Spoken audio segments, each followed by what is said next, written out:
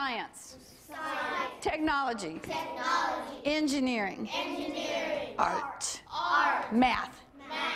Below the gallery is at the High Museum of Art. There's a classroom aimed at infusing art into other lessons. It's interactive, it's engaging. Students can try out design challenges that helps them make connections between works of art plus engineering concepts. You are going to be commissioned to put an interactive sculpture there. The STEAM workshops, along with museum tours, are available for pre-K through 8th grade and are tailored to each grade level. For the first grade students, they're learning about line, shape, color that you can see in a work of art.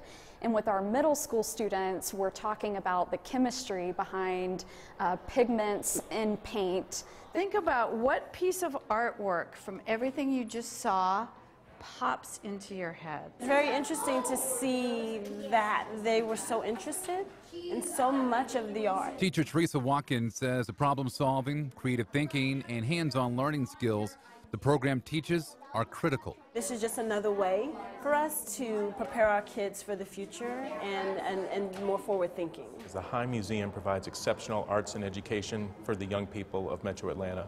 So on behalf of Delta Community Credit Union, it's our honor to support you this year.